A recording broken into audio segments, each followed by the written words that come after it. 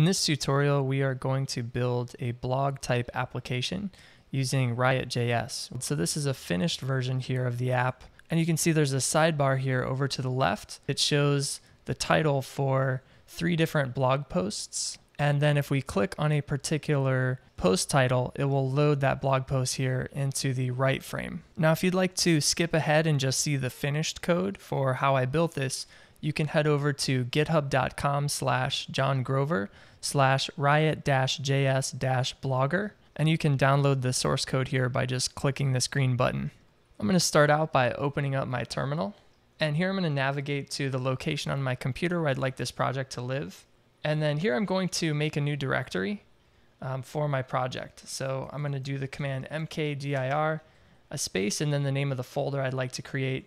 In this case, I'm going to call this one Riot-blogger, and then we're going to change directory into the Riot blogger folder. Now, to preview a Riot app in your browser, you're going to need to run a localhost server. And I'll leave a link and some instructions below the video on how you can do that. In my case, I installed Node and NPM, and then I installed a Node package called Live Server that will automatically reload itself anytime I make updates to a file. Now, to do that, I'm going to create a new terminal window. And here I'm still in the same folder. And I'm going to type the command to run my live server, which is just live-server. And that's going to automatically launch a server in my default browser here. So you can see that I'm running on my localhost IP address at port 8080. So let's go ahead and create a few files. I'm going to go ahead and say touch index.html to create my index page. And additionally, I'll create some folders in here. So I'm going to create a folder called CSS. I'm also going to create a folder called JS for JavaScript.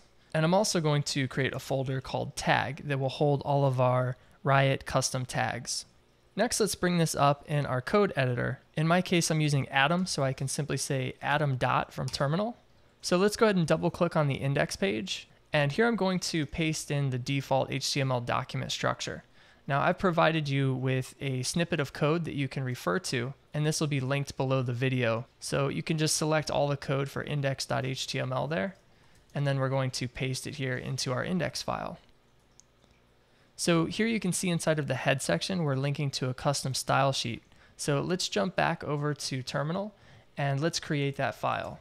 So we're going to say touch css/style.css, and we'll jump back over to our GitHub gist and scroll down to where it says style.css, and you can copy the CSS code snippet from there. And then we'll go ahead and paste it here inside of style.css and save. Next, we'd like to create a JavaScript file that's going to hold the information about all of our blog posts. So we'll jump back to terminal, and we'll create a new application file called js/app.js. And then we'll jump back over to Atom and open up the JS folder, and we'll double click on app.js.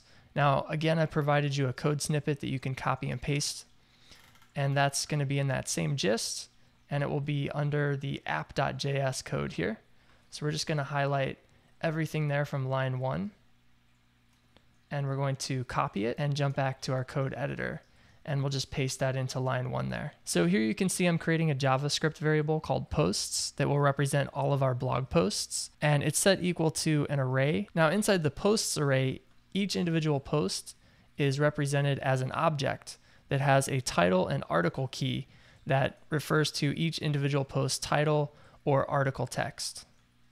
Now we can jump back over to the index page, and we can begin to create our layout. So the first thing I'd like to do is divide the page into 2 sections, and one of them is going to be a header element.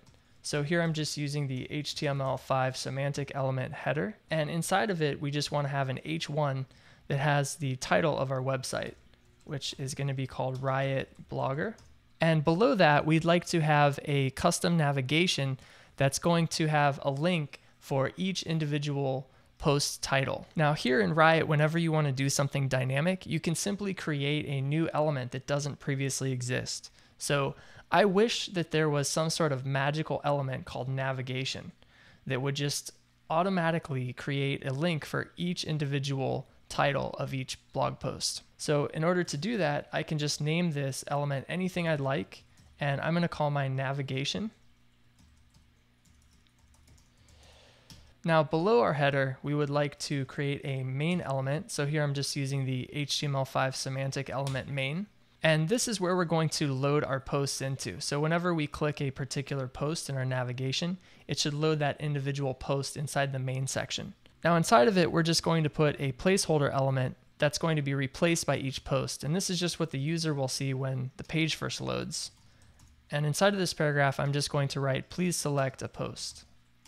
Now, anytime we want to create a Riot component like this using a custom tag, we're going to create some template code in an external file. In our case, we're going to place this in the tag folder here. So let's jump back over to terminal and let's create a new file here inside the tag folder called navigation.html.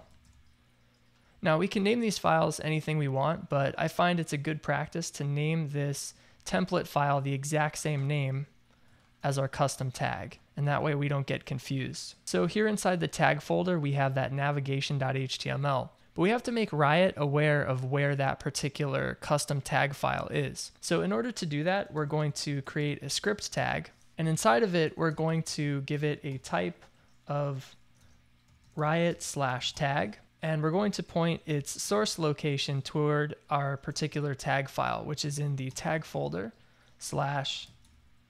/navigation.html. Now, after we link to any custom Riot tags, we also need to link to the RiotJS library. So I'll provide a link to this at the bottom of the video, but I got it from cdnjs.com/library/riot. And the one we want to grab is the Riot plus compiler.min. So we're going to go ahead and click copy there, and I will just paste that in. Now, lastly, we need to link to our app.js file here that has our post variable inside of it. So we'll create another script tag there, and we'll set its source location to js/app.js. Now that Riot is aware of where that particular tag file is, we can go ahead and open up that tag file, which is navigation.html. And here we want to match that same custom tag name, which is navigation. So I'll create the opening and closing tags here for navigation. Now it's very important that these tags here inside of our template file match the location of where they're going to be rendered here inside of the index page. So this one's kind of saying the navigation content will appear here, and this is linked to it via the same navigation tag here. Inside of the navigation, we would like to create a link for each individual post title. So here we would have the title of the post, and here inside the href, it should be, cluing in our app that we would like to load a particular post by its ID number. And an easy way to do that in Riot is to use its each iterator. And we can do that by typing each equals and then curly braces. Now here inside the curly braces, we simply give a name to each model inside of the array. And you can name this anything you want. Now, since I'm dealing with blog posts, I'm going to call this iteration of each model post. And then we need to define our iterator. So I'm going to just say I. For each time that we loop, this variable I is going to increment. And then we're going to say I in, and then the name of our JavaScript variable, which is holding all of our posts. So remember over here in app.js, we have this variable called posts. That is our array that we're going to, loop over each individual post inside of it. And here we just give it that same variable name posts. Now, in order to get this title for the post to actually update each time, what we do is we put in curly braces. And inside of the curly braces, now we have access to each individual post under this variable here called post. So we can simply say post.title, which here, again, title is the key which gives you the particular string for each post title. And now here under the href, we need to clue in Riot's router to change to a particular post based on its ID. Now an easy way to do that is we can simply say #/ and we're going to say post / and then here we want to dynamically pass in the different post number. So in order to do that, again, we use curly braces. And here we're just going to say I, which refers to this incrementing or iterating number here. So the first time that we loop over the posts array, I will be equal to 0. The second time we loop over the posts array, I will be 1. And the third time we loop over the posts array, I will be equal to 2. Now, one last thing we need to do in order to get Riot to actually render this custom tag into our HTML page is we need to mount that particular tag. So to do that, we're going to jump back over to app.js, and we can call Riot.mount. And here you can put in the name of the tag. So here I'm just going to say navigation, which is the name of our tag. And then we can save app.js. Now, if we inspect one of the links here, you can see that what Riot did for us is inside of our custom navigation tag, it's actually created an A tag or a link by iterating and looping over each individual post inside of our posts array. And it created a link for each one here, and it set its href equal to /post/ and then the number or the ID of that particular post inside of our array. And here it's dynamically writing out the title of each individual post. And you can also see that when I click an individual post, it's changing the URL at the top here to #post/0/1 or /2.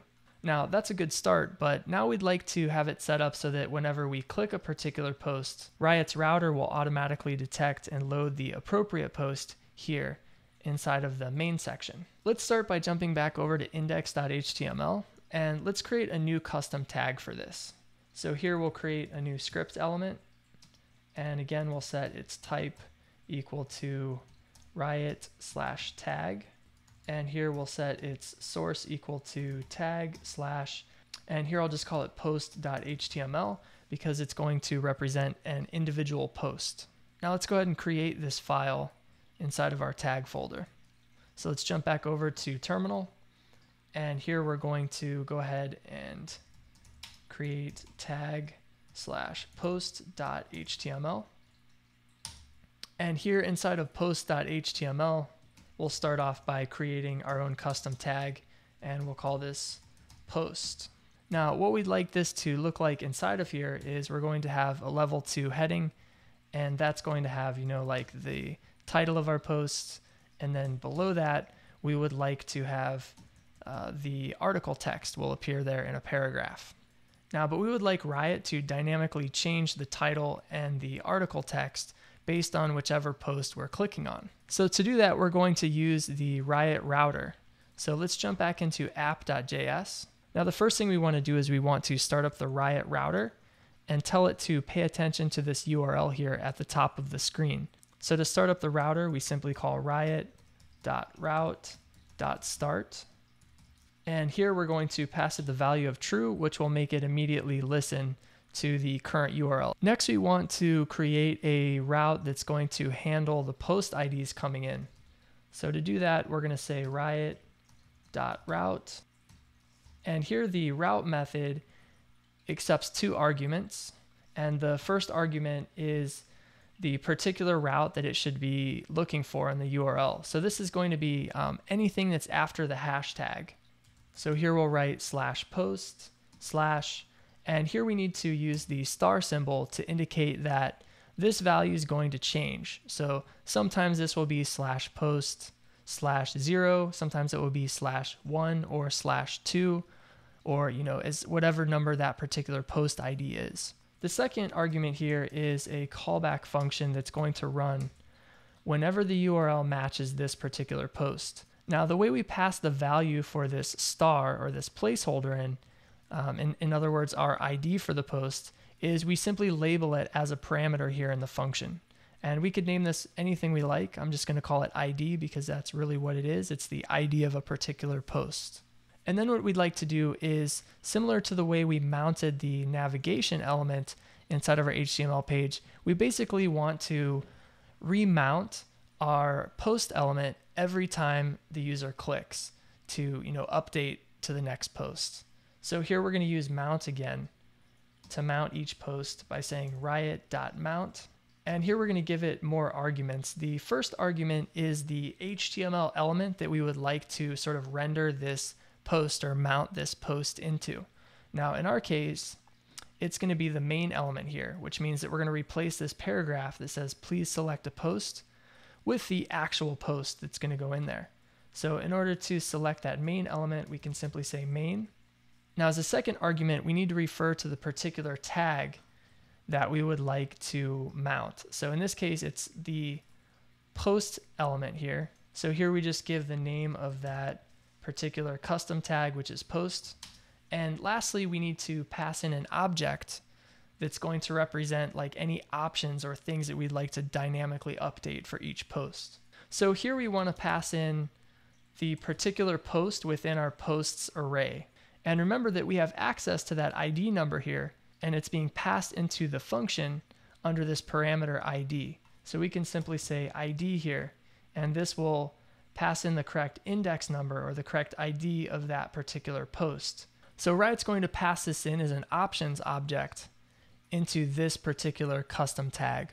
So in order to make use of that dynamic information, we're going to replace our dummy content here with curly braces. And in order to access that object for each post, remember Riot passes it in under an object called ops, OPTS, which stands for options. And then we're going to type in the key for the title, and same thing here for our paragraph. We can pass in options.article. So again, what's happening here, just to walk through one more time, is we dynamically rendered these links here, and each individual link is going to point the URL at the top of the screen to the index number or the ID number of each individual post within the posts array.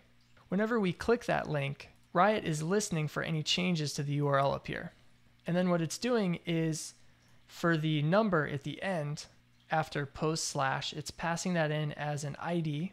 And then here we're saying, okay, Riot, now that there's been a change here, let's go ahead and mount up the post element, and we're going to pass in this options object, which is the individual post based on the ID number in the URL.